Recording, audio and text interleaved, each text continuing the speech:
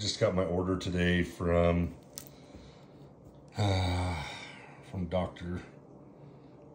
Squatch, and you can see it was to me, Christopher Fields. This stuff is pretty expensive. I have several times. This is like the third time. This is the first time I'm making a video, so I'm tired of it. This is the third time I've gotten broken deodorants in the mail. The last order I got, my product was melted inside, like it all had leaked through the bottom of the, that was the roll. It was a different container, like the roll-on.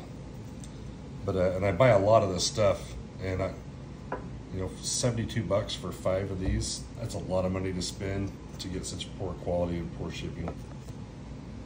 I'm probably going to be looking for a different product.